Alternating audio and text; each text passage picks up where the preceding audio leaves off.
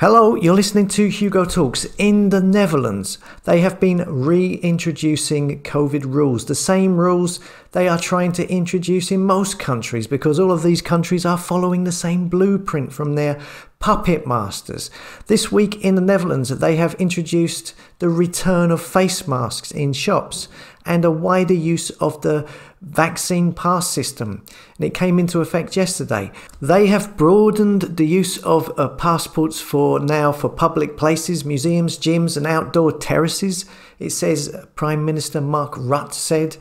Did I see rightly that this Mark Rutte, he was partying with that other psycho puppet tyrant Justin Trudeau on Halloween in the Netherlands? Is that correct? I think I saw that. You see, they are all in it together.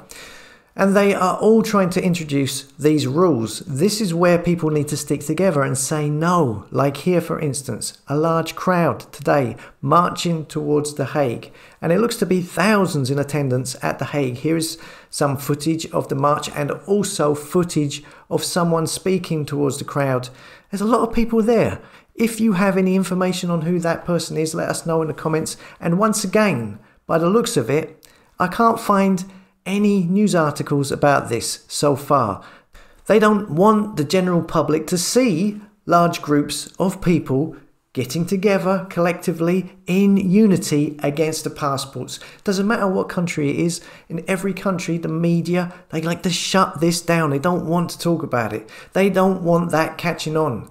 That's why they block it. So share this video. If you're in the Netherlands, share it with your friends, share it with family, push it around.